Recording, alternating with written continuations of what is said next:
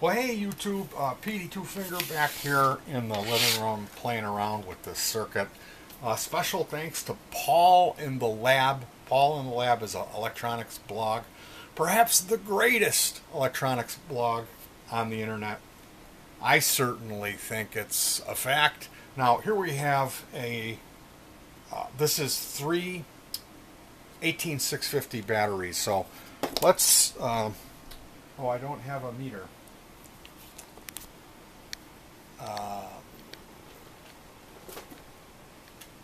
How about that? So here we go. I'm going to guess it's around 12.45 volts. I'm going to guess 12.65. So this circuit is designed to run at 9 volts. We installed 25 and 50 volt capacitors in it. It's the NE1 Yamaha NE1 based preamp, which it's a parametric EQ. Now, the test rig consists of this first act Go amp, which is an LM386 with a alarm clock speaker, a 2.5-inch speaker, and this operates at bass frequency. So we're gonna just be able to barely tell that it's working, considering we're sending a sine wave oscillator. This is my test oscillator. So here is this is a cable I made coming out of a test oscillator, and I've soldered in a temporary wire just for the purpose of testing this circuit, because we're actually using shielded cable, which looks like this, coaxial cable, more like an RCA type connector. Is that? So I will remove this and then apply one of these later.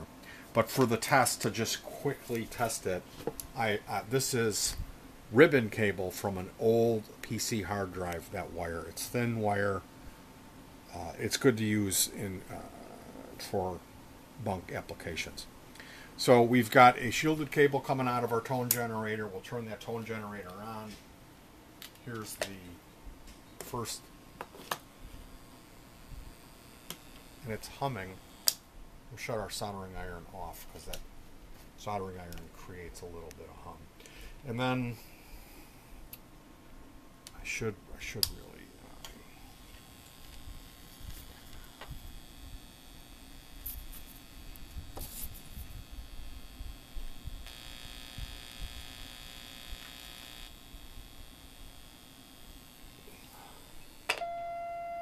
Hey, wouldn't that be embarrassing after all of this? I hooked it up and it didn't work. I'll tell you what, I lied. We already tested this, and I was disassembling it, and I thought, you know what? This would make a good video, how you test the circuit. I often will hook up a temp rig, temporary. I don't even use a guitar. I'll just use this oscillator. So what we're going to do here is see, do the controls respond?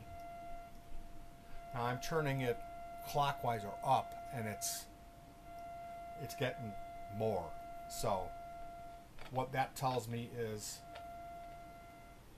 this is that 50K pot.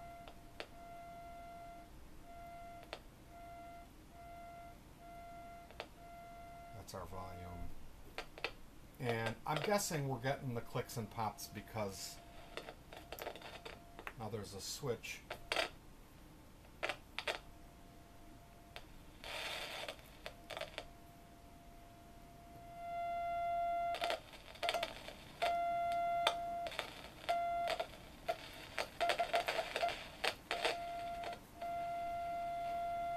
The first test, I had no interference. So yeah, I'm switching the toggle switch. It's performing. Oh, look at, you can barely hear that. That must be flat mode. So yeah, there you go. The circuit performs.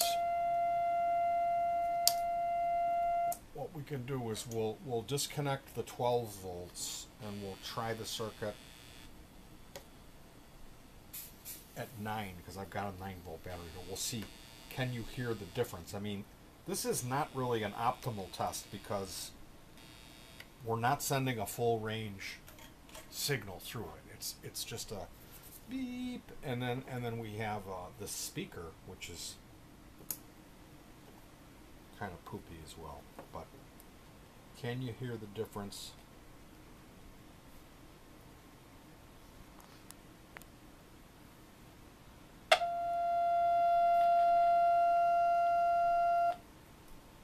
Is it me or was that louder?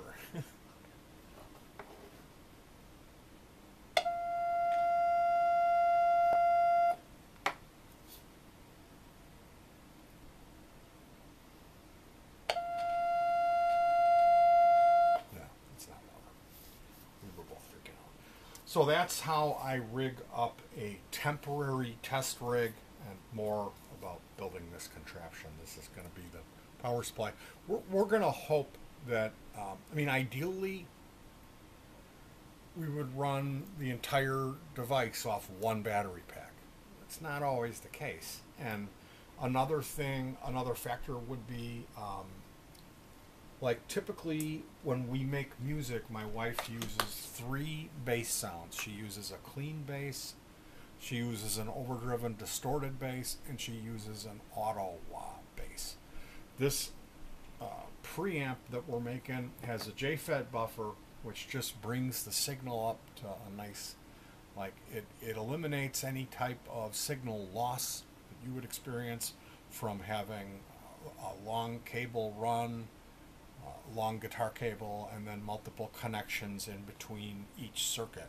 Each time you have something like that, you lose a little bit of frequency response or treble and signal. It just goes down. It's like putting in a tone control and a volume and turning them down to half. So it's a significant, all of a sudden, when you plug your guitar straight in, it sounds very crisp and clean, and there's a lot of definition. And then when you start connecting all this stuff, it's like the effects are great, but when you shut them off or bypass them, then your tone goes bye-bye, and it's muffled sound. So the JFET buffer is a real simple small circuit with a single transistor, and that just kind of boosts the level up to what they call unity gain, which is not any louder or quieter than it should be, but a nice strong signal that's going to carry it through whatever it needs to be carried. Secondary is the bass balls. That is the auto wah. Then we have the flatliner, which is the compressor, which we have yet to test. Then the distortion or overdrive, the DOT 250. And then this final NE1 Yamaha parametric EQ.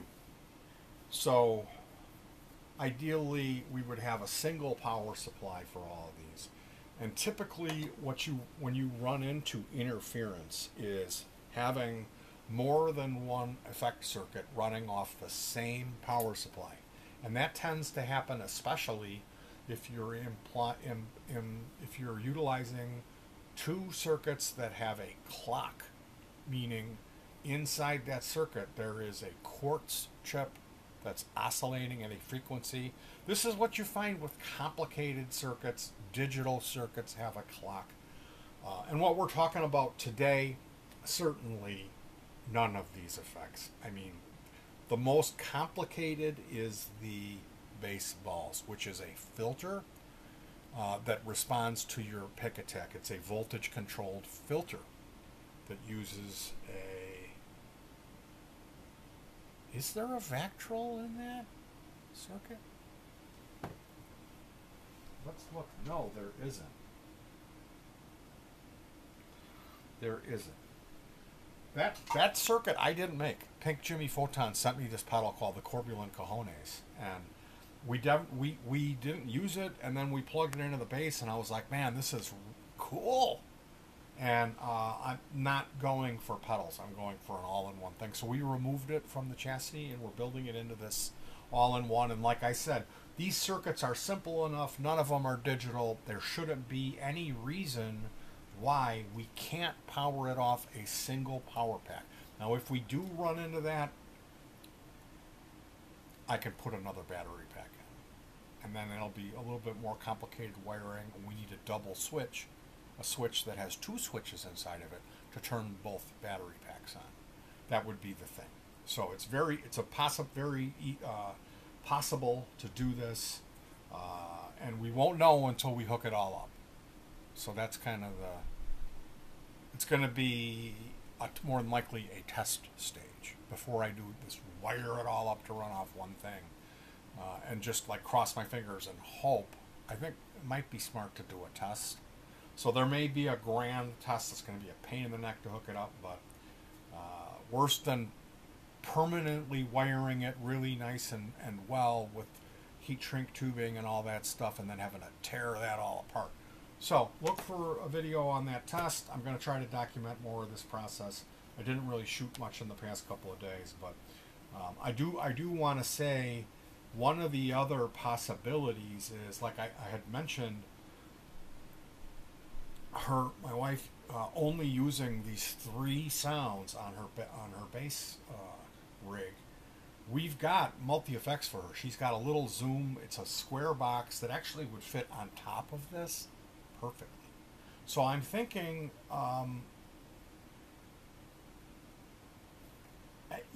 ideally we eliminate that thing. But it's got cabinets and amps and all these different tones and 100 effects in it. So if we do want to use it, there's one possibility that I could put a secondary power pack that would have just 2 of these batteries, which would come out to be about 8.5 volts. And that effector has a setting on it to run off nickel metal hydride batteries, which are not 1.5 volts, they're 1.2. And it's a setting in the bias that you can adjust. So it would be no problem. And what I'm getting at is then you'd have the unit, on top of it, you slap down the multi-effector, and then I could make a little cable. We would have a separate battery pack living inside of this chassis that its sole purpose would be to ghost power the Zoom B1. So we wouldn't have to be purchasing AA batteries, which is a thing that I go yay when that happens, because it's a trip to the dollar store and then you're throwing them out, and it's terrible for the environment. So my thing is recycling these lithium-ion batteries and going, ordering the little baskets from eBay, which are overpriced, waiting for months for them to arrive, and then wiring up stuff like this. So we'll see. You never know until you kind of take, like, we won't know. And more than likely what we will do is we'll bring this unit out, but we'll also have the B2 as backup. And if all of a sudden we kick on the whatever it is, this song that uses the auto wah, we don't like this auto wah, we're going to need to use the other one. So more than likely how it'll work is this. To begin with, I will not build a battery pack inside of the unit. We'll use just this to power it, and then we'll go out and we'll run the Zoom on top of the unit or next to it on AA batteries or an external power pack. I've got external packs like this that just have a cardboard base hot glued onto them, and you set them down because there's these metal tabs that are conductive. So I always cover that. I cut out a piece of cardboard and hot glue it. That's my way of doing that. And I realize, that's not really safe. The cardboard wears out, but we pay attention to our stuff. And we would take it out and try to run we need a name for this thing, this bass brand. Gomti's all-in-one, SGAL, Sgal, the Seagal. We need a better name for that. But try it, and if we don't like it, well, we always have our old B1 to fall back on.